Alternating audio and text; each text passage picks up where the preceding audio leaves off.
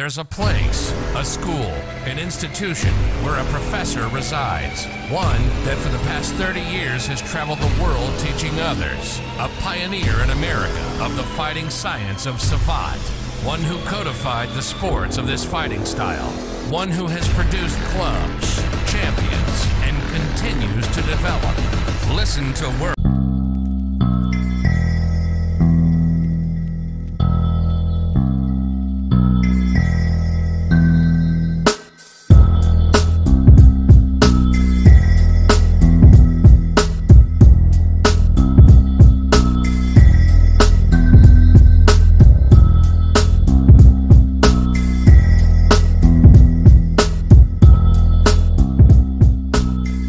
This week is starting off good. It's Monday again, and we have questions and answers, and it's been taken off tremendously. We've been getting many questions to answer through our email, and our email is buitronacademy2012@gmail.com. Send a question, we'll go forward and we'll answer it. And one of the questions people always ask about certain professors, certain living legends that are alive right now. And today we're going to start off with Professor Robert Paturel.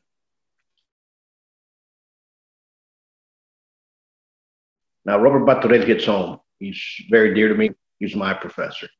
I have known Patu, as we call him, since I was 18 years old. We met in Los Angeles when my father had talked to Guillard and those in California to bring down and kind of bring Savate here to the United States and try to uplift of Savate in the States. And this was back in '88. And well, as time progressed, he came back again on the second time. And at that time, I was already graduating school. And, I remember that week because it was spring break, I was going to graduate in May. And he goes, "Oh, you have to go travel in France." And I said, "How can I go travel in France? How can just a college kid, will be a dream, right?" And during that seminar, we got very close on the second time he came back, and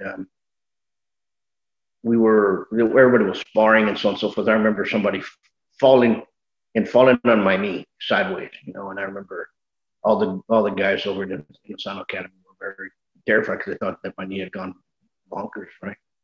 And they brought me ice and so on and so forth. And I remember Paturel said, "Okay, you guys, put on the gloves. I'm going to go around with each one." And all these Jeet Kune Do greats that were there, everybody that I had admired and still admire for their work, he put the gloves on them, and he put the gloves on them, and they sparred. They did ASO. And it was like seeing somebody from professional football play against somebody in junior high school football team. There was no comparison. There was no comparison in movement. There was no comparison in agility. I remember one time a very nice fellow from Japan. He was teaching shoot boxing there. I forget his name. Very, very well mannered, very good guy, good technique. He was with Paturel. He turned around. He was a champion of shoot boxing in Japan. He turned around. He was the only one that was kind of pouring up. And he turned around and gave a spinning to reverse. And Paturel just disappeared and comes back smiling, like, the way you always see him in the ring and in school. And it was just amazing to see, as a student watching what was going on, paying attention.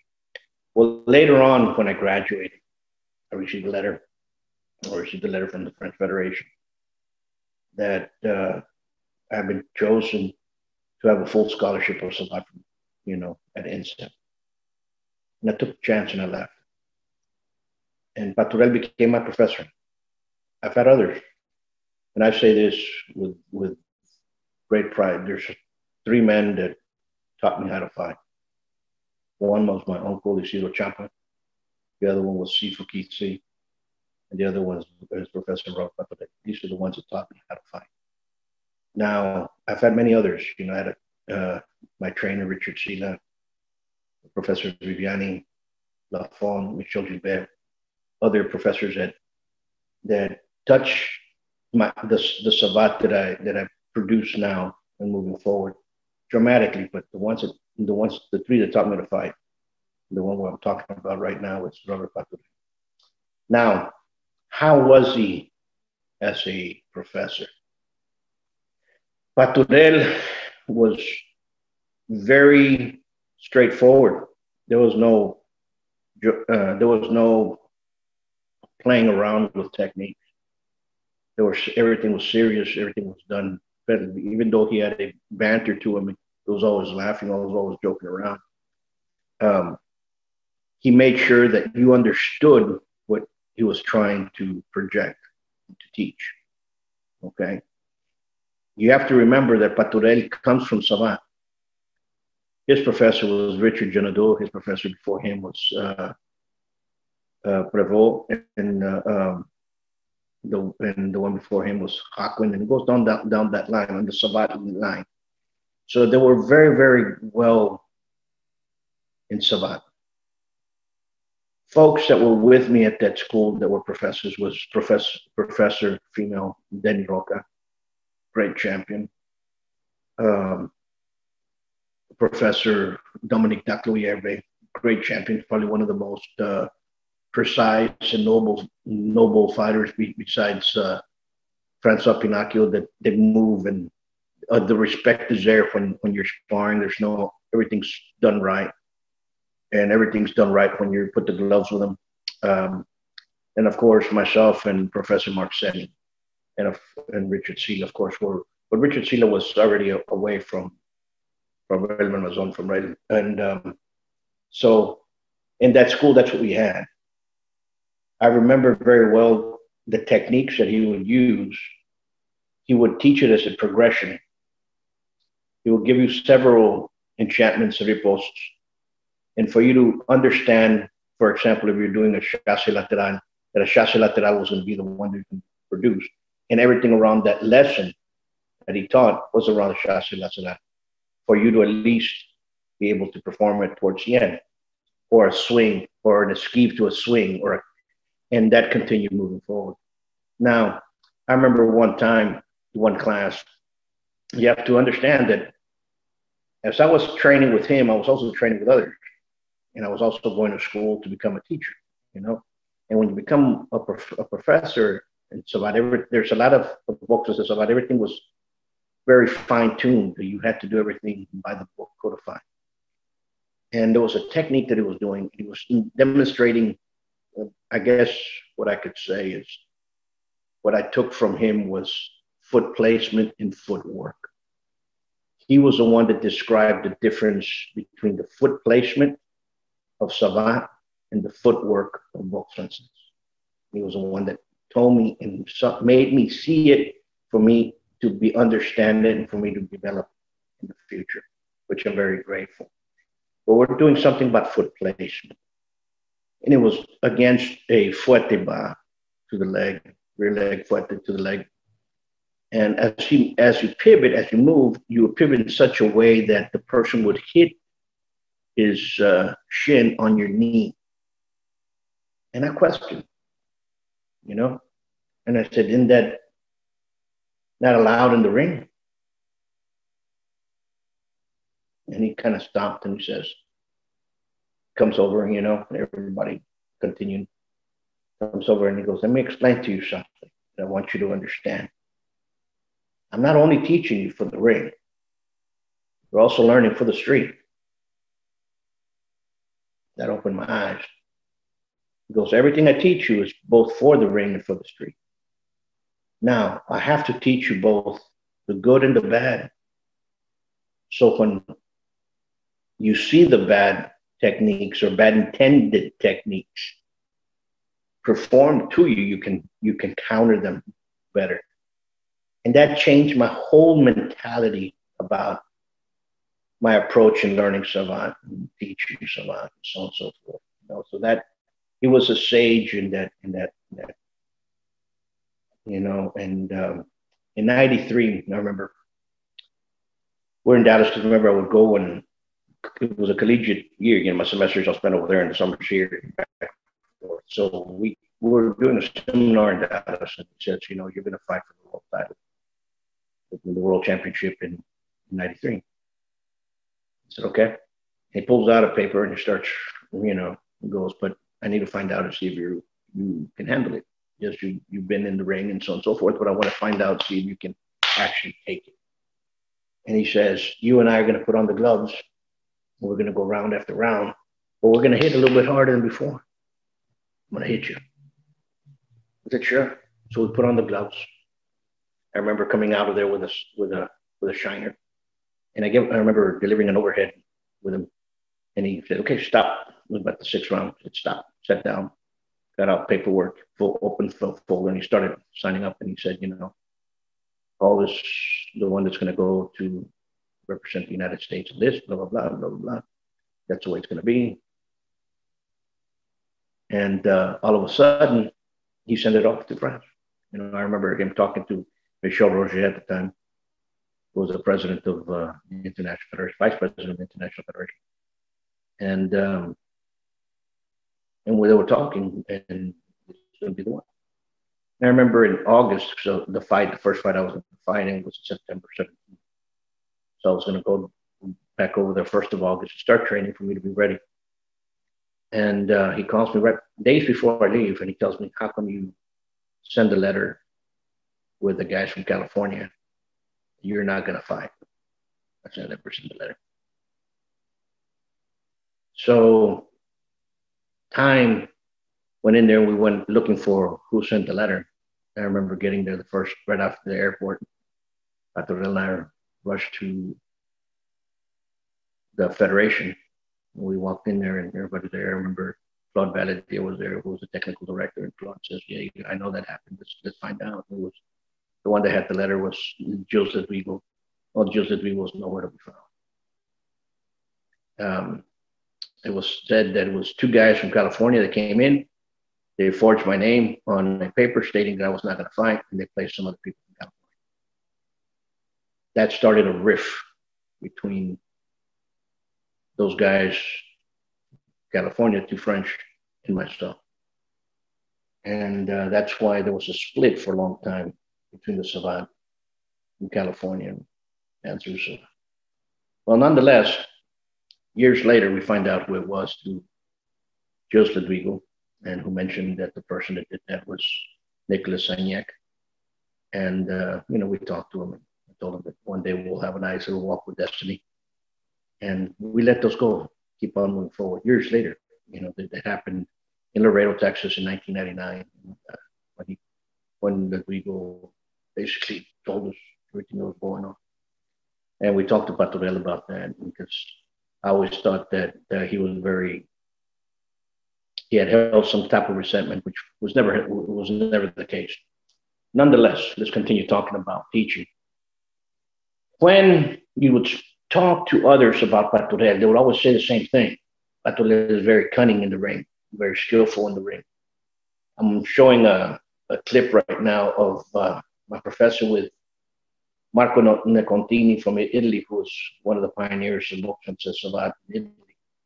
And you can see the way he moves. He was very slight. He was very meticulous, but he was very precise. He would egg you on for you to get hit. He was a very smart competitor, very smart fighter.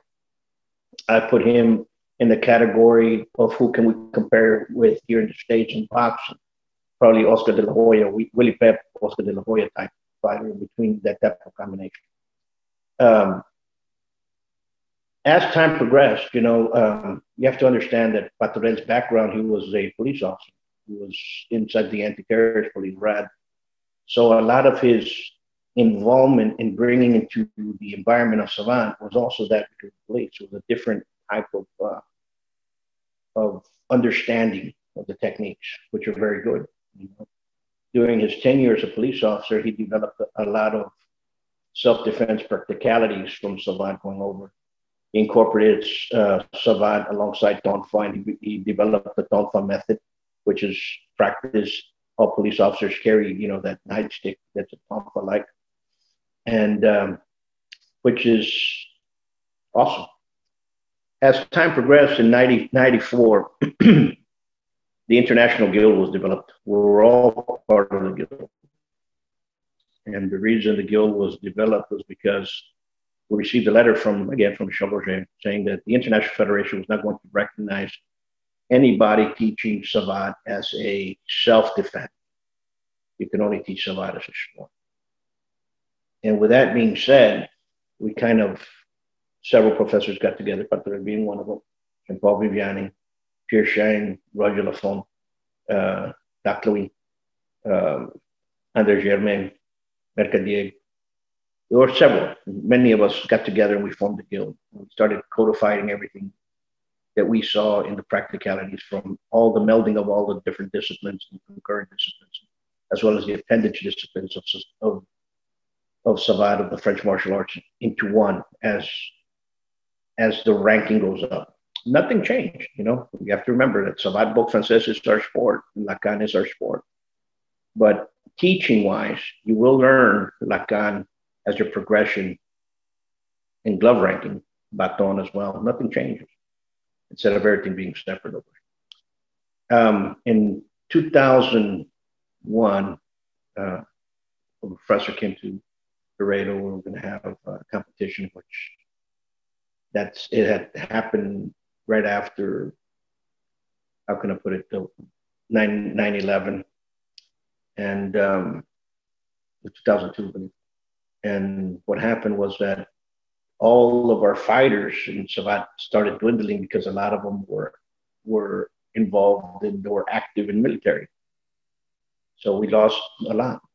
So I remember during that time that we were together, he says, you know, Dance through Savate is so big, so it's a big system. We need to teach something smaller. And that's where Dance through Savate and Boxe de Rue kind of became. Which is great. You know, it's a great system that he has. It's a great system because he brings a lot to the table. Not only is he a tremendous fighter, he's a tremendous professor. He's one that can teach you a lot, and he brings the experience from the police into Boxe de Rue, which is a lot different, especially with what they were trying to develop in France with Savate defense. So his coming back into the picture lifted up the defense mechanisms of Savate again, which were being lost, which is A+. Now, the other thing else I can tell you about Paturel was that every time that you moved or you struck at him, it was like hitting your hand in a fan. Something was going to come out. Either he was going to hit your arm, he was going to hit your stomach, he was going to hit something was going to happen. So you learn very quickly to understand counters, coming from counters and learning how to scheme and use your head within the fight. And I'm very grateful that he was my professor. And I'm very grateful that he's keeping alive Savate, and has always been. And he gave us enough to pass forward to those that come in that we can still preach what he taught me. So I want you guys to continue asking questions, continue going forward. There's more to come. We started a tactics Thursday, which is pretty good. We're touching base on a lot of different things and what you can do and what you can't do. And it's you all that make the channel. And remember, keep on asking questions. My email is buitronacademy2012@gmail.com. And peace.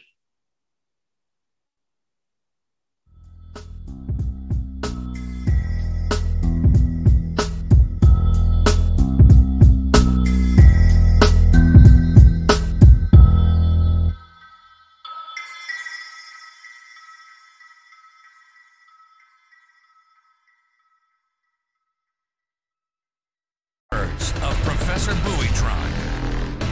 Come train at the best-kept secret of Laredo. Buitron Academy, 956-401-4868. Savate.biz.